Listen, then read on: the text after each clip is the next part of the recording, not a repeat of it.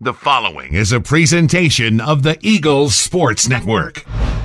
This is SeeingEagles.com. I'm Matthew Osborne. She is Carson-Newman women's golf coach, Suzanne Strudwick, as the Eagles get set to host the 5th annual Smokey Mountain Intercollegiate. First off, Coach, we'll kind of wrap up last week's event over in Mid-Pines, North Carolina.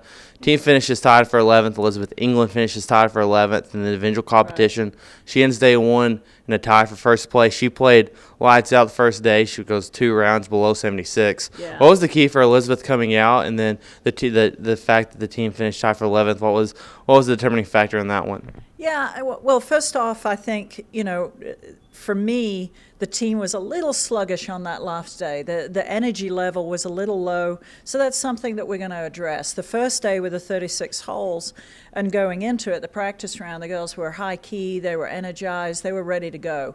But I think that the 36 holes and then coming into the last day, the energy level was a little low. I didn't like that.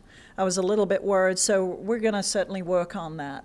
For Elizabeth, she honestly had an issue of just trying to believe in herself. And again, that's something that we're going to address and work on, because no doubt she is one of the best players out there.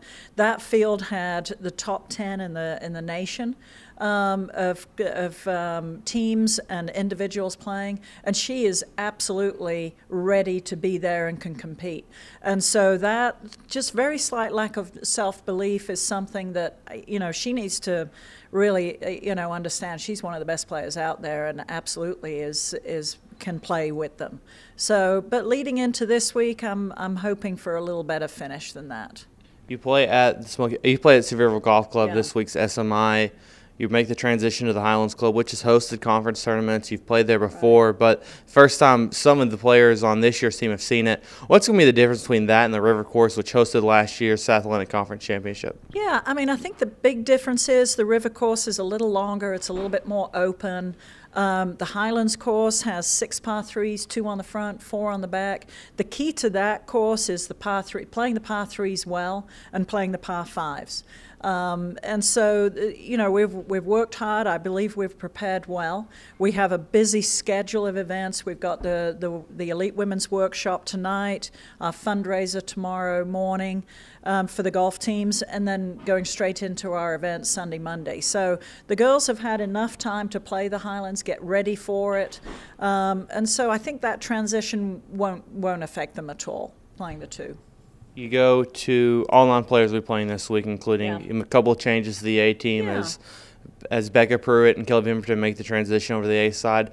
Those are 2 seniors. I know you've been high on Taylor Hayes so far this season, but the 2 seniors coming to the A squad will keep the momentum going forward from last week's event, right? Yeah, absolutely. And I think, it's always prudent to have your some seniors with a little bit more playing experience time on your team. We took 2 sophomores last week, and they struggled with just coming off from the summer and playing in their first event. They were a little overwhelmed. They qualified well for the event, but there is a big difference from playing a qualifying to get into the event and then actually being there. And they showed that they need a little bit more playing time and competition to just help prepare themselves for that. Well, thanks for your time and good luck this week. Absolutely. Carson-Newman women's golf coach Suzanne Strudwick. I'm Matthew Osborne, and this is SeeingEagles.com. Come on out and support us at Sevierville. Thank you.